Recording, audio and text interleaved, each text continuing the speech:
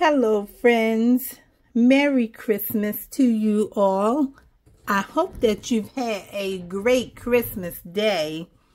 And I am ready to read to my friends the story of baby Jesus. And this is the Bible story book that I said that I wanted to read on Christmas Day.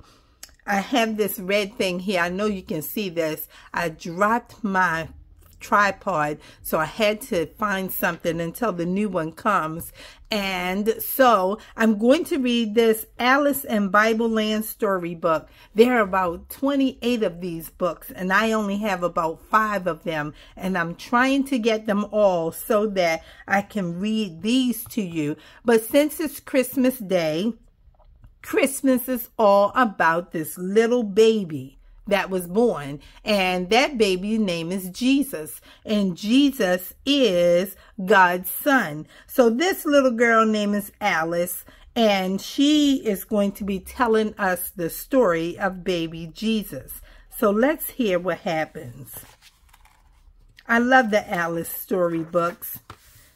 There are a lot of them, and I'm trying to get them all, but I can't find them all yet. But when I get them, I'm going to be reading. So here we go. She's getting her tree ready, but it's Christmas Day today. So here we go. A little girl named Alice was as busy as can be. She helped make decorations for a big, tall Christmas tree.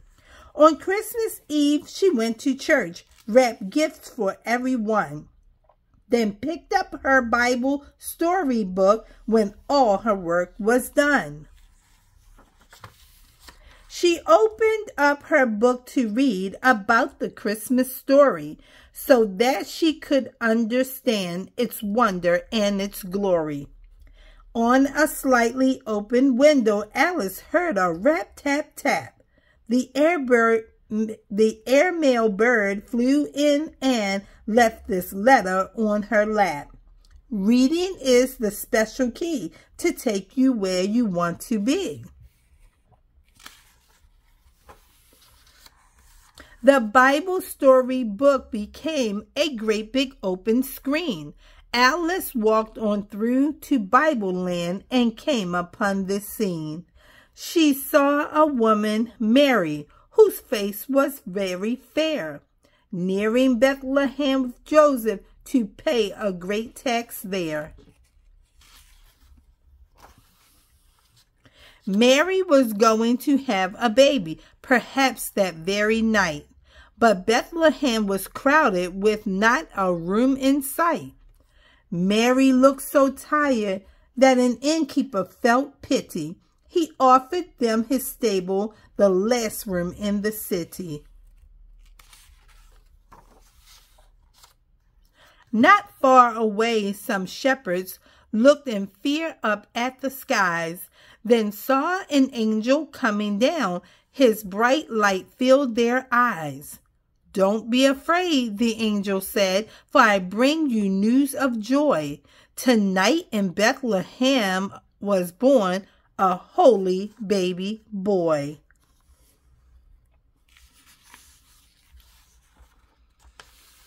He's Christ the Lord, a Savior. He'll save his people. He'll save people everywhere. He's sleeping in a manger. You'll find him lying there. Suddenly, the angel was joined by many more. The angels sang a song of praise to God whom they adore.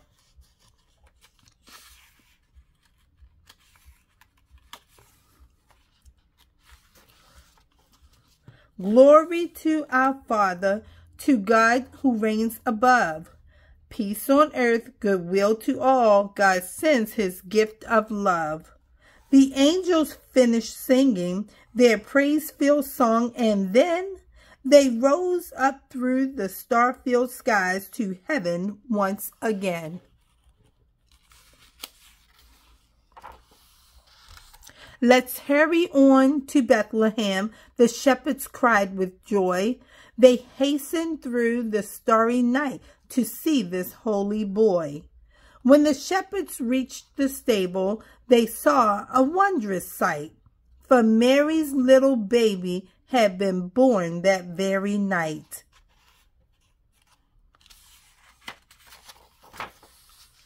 There in that humble stable among the oxen and the sheep, as his mother watched in wonder, the Son of God lay fast asleep. The shepherds knelt in wonder to see this miracle of birth. It was as the angel told them. God had sent his love to earth.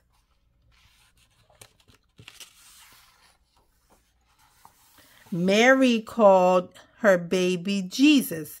With a mother's tender touch, she wrapped a little blanket round this child she loved so much. The shepherds spread the joyous news about the Savior's birth and how this child would change the world by bringing love to earth. Now in the east a bright new star shone both night and morn. 3 wise men who had seen the star knew a king was born. They wanted to adore him, so traveled far from afar. They knew that they would find the king by following the star.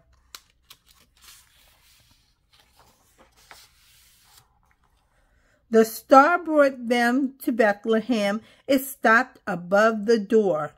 Inside they found the baby they had wanted to adore.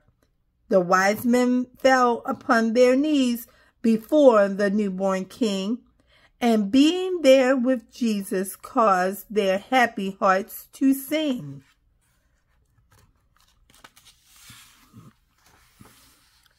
The men gave Jesus special gifts, then stood up to depart.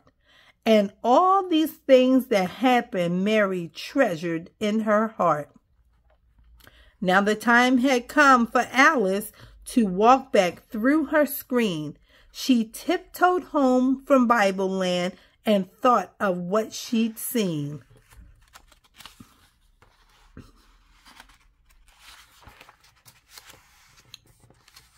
Alice thought about the shepherds and the star that shone above. She thought about the wise men and God's wondrous gift of love. And Alice thought about the newborn king and the angel's song of glory, and found she knew the meaning of the wondrous Christmas story.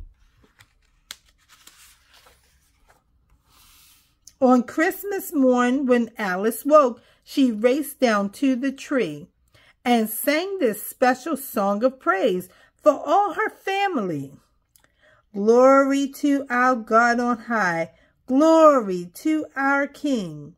Praise him like the angels, let our happy voices ring.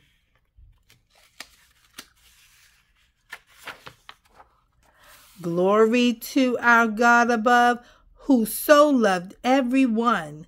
He gave the world a gift of love, Jesus Christ his Son. Glory to our God of love this joyous Christmas morn. And happy birthday, Jesus, on this day that you were born.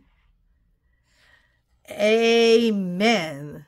I had to say amen to that story because that was the story of baby Jesus. And that is also the story of Christmas, because Jesus is the Christ of Christmas. And I hope that you enjoyed that, friends. I was going to read this story earlier today, but I said if I read it too early, maybe some friends will get it. But if I read it as a nighttime story, it might be a better deal because friends are going to bed and they might get a bedtime story. So I wanted to make sure that I read you this one on Christmas Day, and maybe you'll listen to it again tomorrow, the day after Christmas, because we'll be celebrating Christmas all the way up until the year turns over. So you got a few more times to listen to this beautiful Christmas story